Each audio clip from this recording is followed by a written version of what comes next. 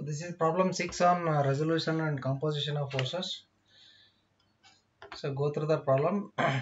26 kilonewton is the resultant of the two forces. The resultant, so 26 kilonewton is the resultant of two forces, one of which is as shown in figure, means 10 kilonewton is one of the two forces. Determine the other force. We have to determine the other force. Okay, so I have to give the resultant force of 26 kilonewton. Okay, so other force is not given in the problem. Let us assume force P as the other force.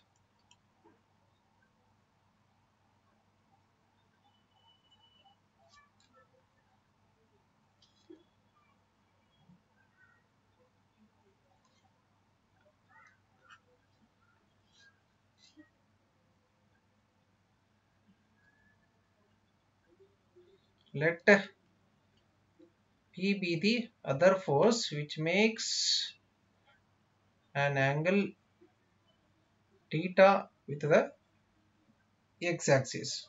Okay, so we have to determine this force P and its inclination theta. Okay, and 26 kilonewton is the resultant of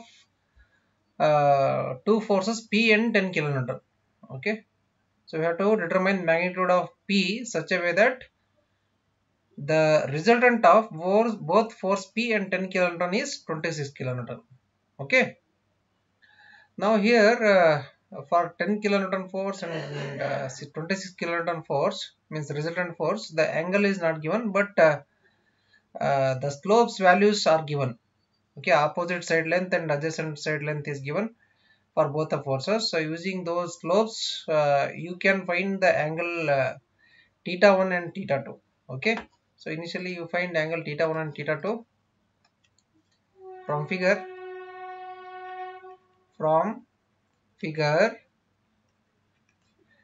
theta 1 is equal to, so here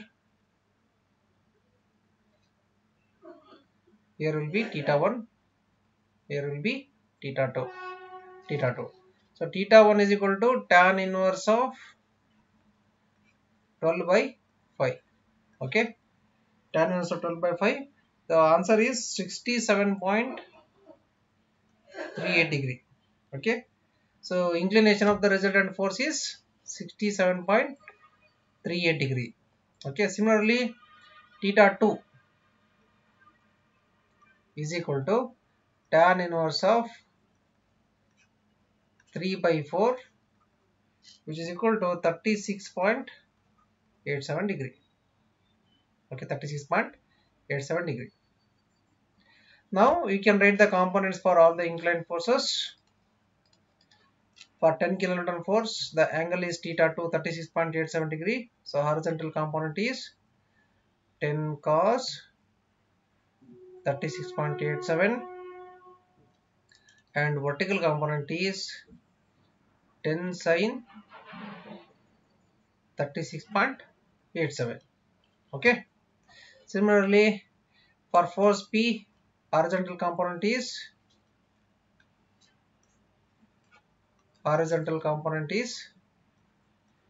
P cos theta and vertical component is P sin theta. Okay, for resultant force no need to write the components, we will write it later in the solution part. Okay, now resultant 26 kilonewton is making an angle theta 1, that is 67.38 degree with the x-axis. So it belongs to node number 1, means case 1. Okay, so if resultant makes an angle theta with the x-axis, we have two conditions: sigma f x equal to r cos theta and sigma f equal to r sin theta. So we will utilize both the conditions. So resultant force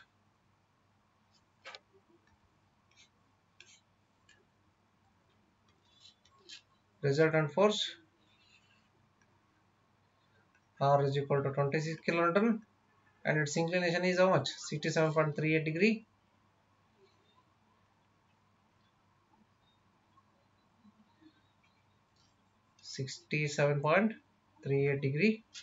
Therefore sigma fx is equal to or cos theta is equal to 26 cos 36.38. Okay, therefore sigma fx is equal to how much? We will get it as 10 kilonewton. Similarly, we have one more condition, that is sigma fi equal to r sin theta. R sin theta, where 26 sin 67.38 degree. The answer for this one is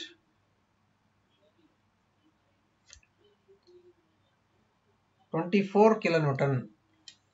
24 kilonewton. Therefore, we have two conditions. Sigma fx is equal to 10 kilonewton and sigma fi is equal to how much? 24 kilonewton. Okay. Now we will take both the conditions individually and we will find sigma fx and sigma fi using system of forces. Which are the system of forces here? Force P and 10 kilonewton. Okay. Now I will take this first condition, sigma fx is equal to 10 kilonewton. For taking sigma fx is equal to 10 kilonewton. Now you find sigma fx, sum of forces in x direction using system of forces.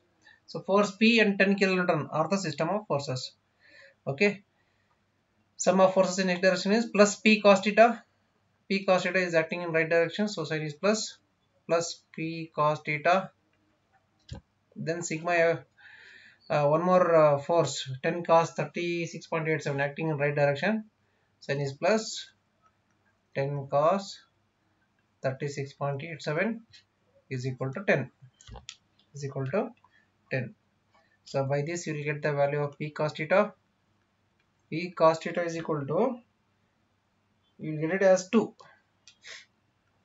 Call this as equation number 1. Then take the second condition now. Sigma Fi is equal to 24 kilonewton. Sigma Fi is equal to 24 kilonewton. Find the sigma Fi using system of forces, that is by using force P and 10 kilonewton. P sin theta acting in upward direction, so plus P sin theta and 10 sin 36.87. It is also upward, sign is plus 10 sin 36.87 is equal to 24. By this you will get the value of P sin theta, which is equal to 18. Is equal to 18. Call it as equation number 2. Now squaring and adding equation 1 and 2. Squaring and adding equation 1 and 2, we get P square cos square theta plus P square sin square theta is equal to 2 square plus 18 square. If you take P square common in the bracket, you will get sin square theta plus cos square theta, the value of which is 1, which is equal to 328. P square is equal to 328. Taking square root on both sides, P is equal to 18.11 kilonewton. Okay. Now you got magnitude of force P. To get angle theta, equation 2 divided by equation 1. Equation 2 divided by equation 1 gives P sin theta divided by P cos theta is equal to, P sin theta is 18, P cos theta is 2, 18 by 2. 18 by 2, P gets cancelled, tan theta is equal to 9, theta is equal to tan inverse of 9. Therefore angle theta is equal to 83.66 degree. So for this we got magnitude of force P and angle theta. Okay, so this completes the problem. Thank you.